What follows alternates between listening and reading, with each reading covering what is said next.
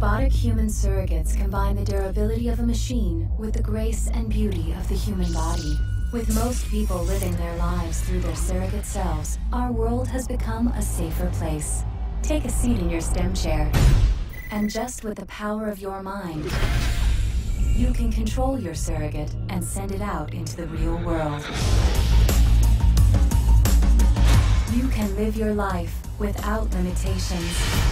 You see what they see, feel what they feel, and become anyone you want to be from the comfort and safety of your own home.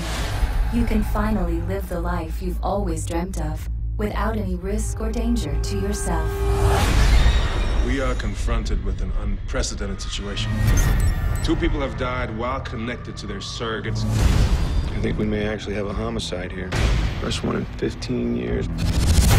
The public cannot be allowed to get the idea that using a surrogate can be fatal. Especially if it's true. I just want to know how an operator can be killed by signals from a surrogate. Surrogates have been blown to bits without the least bit of harm to their operators. If it were possible, it would defeat the entire purpose of surrogacy.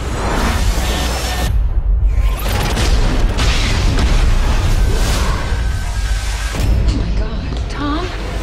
You're lucky to be alive. Good thing you unplugged.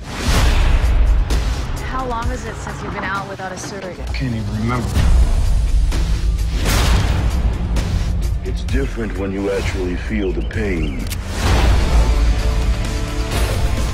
What do you want from me? My wife. I am your wife. No, you're not. You changed the world and now you want to destroy it? How do I stop this? You can't. Maggie, get offline. I think something's gonna happen.